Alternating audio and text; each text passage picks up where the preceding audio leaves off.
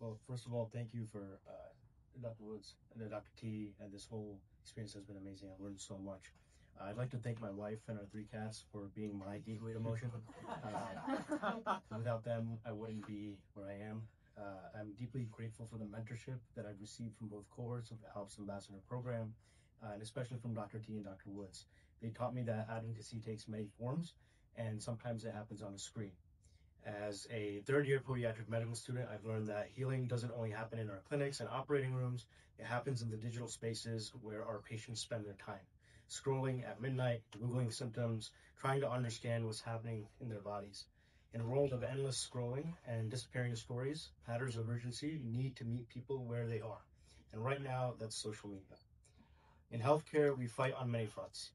There's the clinical front, the surgical front, the policy front, and then there's the social media front. That's where we find those who need us most, the underrepresented, the underserved, and the misinformed. When distrust of medical institutions run at an all-time high, we must show up intentionally with evidence-based, relatable, and accessible information about limb preservation. Because here's the truth. A 60-second Instagram post about proper foot care or the early warning signs of diabetic foot disease delivered at the right time to the right person can save someone's ability to walk. Our patients are already there, searching and scrolling, and they're counting on us to show up. I'll see you there, and I hope you'll join me.